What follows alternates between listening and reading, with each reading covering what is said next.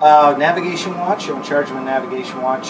Make sure that we get to where we're going and we do what we're supposed to do around there. I do training for the new people on board. I do safety inspections and just try to make sure everything flows smoothly. Take care of maintenance overall.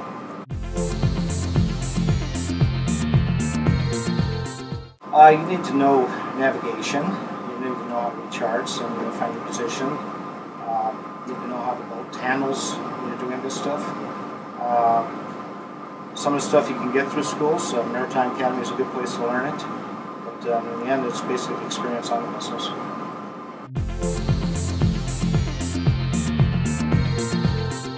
There's a convoluted path. I started off going to college as a wildlife biologist, and it was mid-70s. There wasn't much call for that.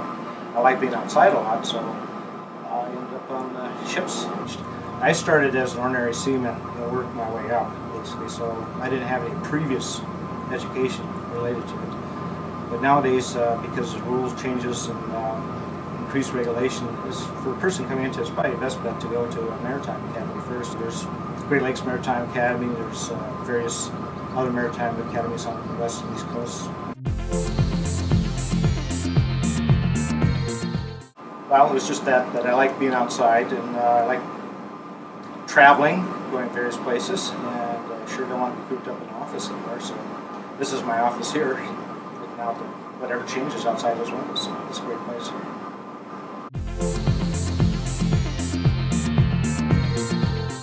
Well, if we're underway, I'll come up and ascertain where we're at, what's going on, and take over, relieve the captain from his watch, and just make sure everything's going smooth and the boat goes where it's supposed to go.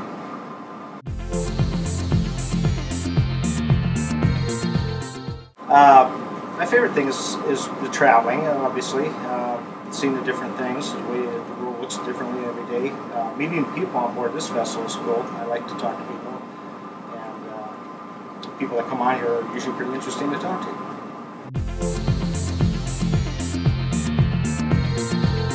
Well, when I was on the survey ships, I was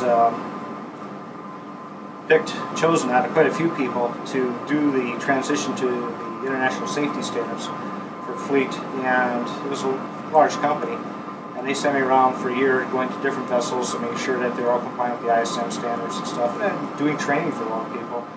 Also, the time that they selected me to do the cold weather training for boats that were working up in the Arctic regions. I did that for a lot of people, and hopefully that's why they all came back safe.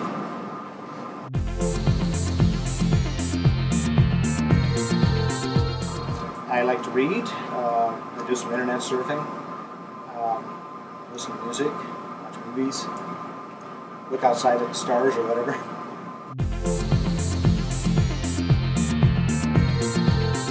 Yes, 2 years ago we were up on Lake Superior, and we went up into Nipigon Bay, which is the northernmost point of Lake Superior, and it was nighttime, super calm. We went in to do one station in the bay. The northern lights were out, and I could hear wolves howling. I was just standing on the bridge wing, just having a good time listening to it all and looking at it all.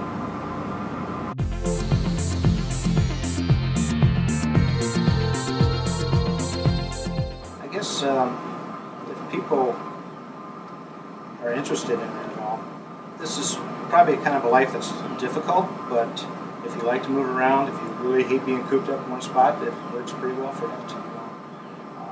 Just go where your heart leads you. It might not be immediately apparent what you're going to be doing, but you'll find it.